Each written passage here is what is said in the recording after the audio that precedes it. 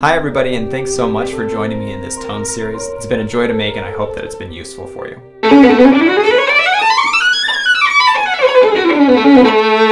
In this video, we're talking about how to use scales to increase your bow control and tone production. I'll give you my progression of how to use 3-octave scales to develop an artistic tone. This is always an exciting time for me when I get to introduce these concepts to students, because it means they're on the verge of really sounding professional. Before diving into these exercises, you should be able to pull full tone with beautiful seamless bow changes, as demonstrated in my last video.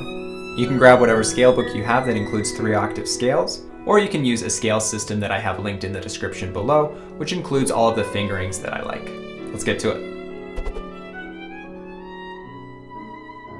So why am I so excited to talk about scales? It's because in my own progression, when I started to really focus on these slow bow scales, that's when my tone really began to sing, and I started being able to get the sound that I wanted and to project when I was soloing with orchestras.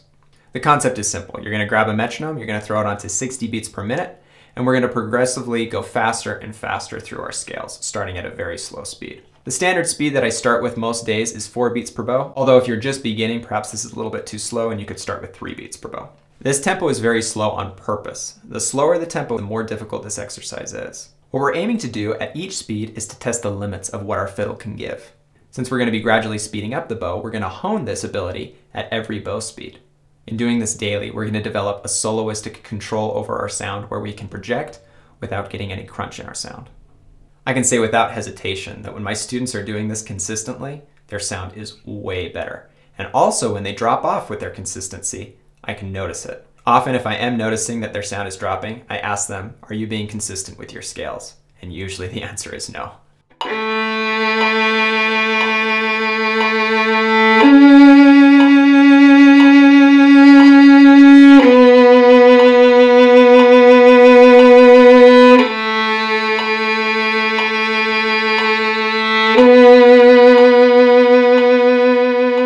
You carry on like this, going all the way up the scale and all the way down.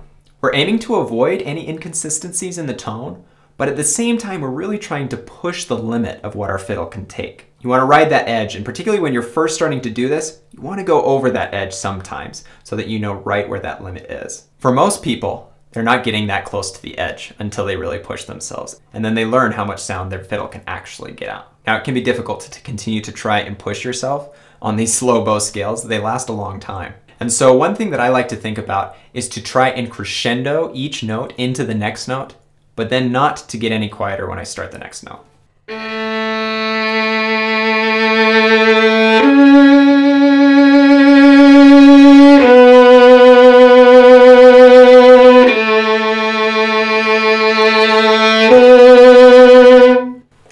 And this sort of forward momentum progression keeps me yearning, and it also keeps the scales a little bit more interesting.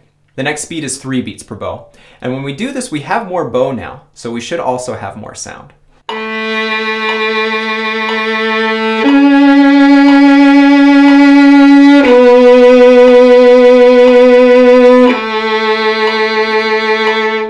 Then 2 beats per bow.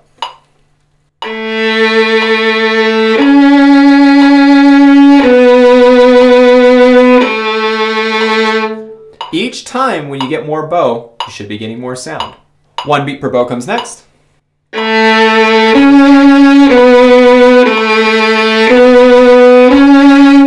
This one's an interesting one because it's actually quite a fast bow speed. The other ones were about maintaining slow bow control. This one is about not skating, even when you're using the whole bow. So I'd recommend that you still aim to go to the extreme frog and to the extreme tip. Remember, the goal is to develop control over all bow speeds. So we're aiming to develop control over our fast bow speed in this 1 beat per bow.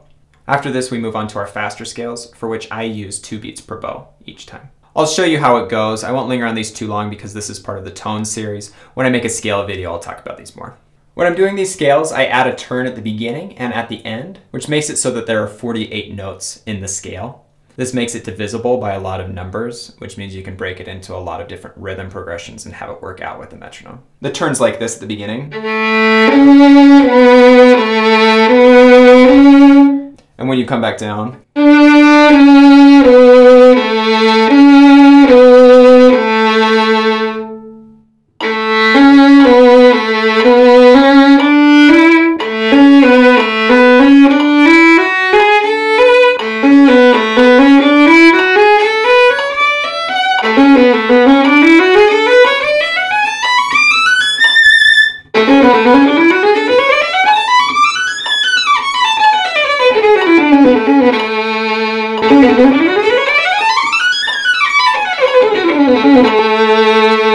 progression may seem simplistic, but almost every fantastic violinist that I've spoken to in depth has done something similar to this progression. It could be that I speak to a lot of people who have similar training as I do, but I think there's something behind this kind of work.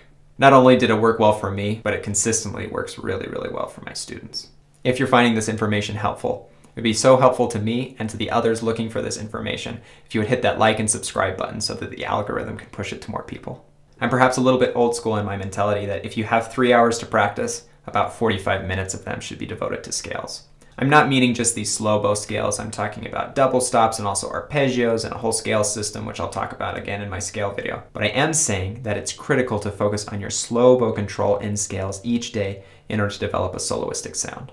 Thank you so much for spending time with me and watching these tone series videos. I hope they continue to be helpful. Check out this next video on the 3 main variables that we can change in order to get different colors and textures in our playing and to develop a broad artistic color palette.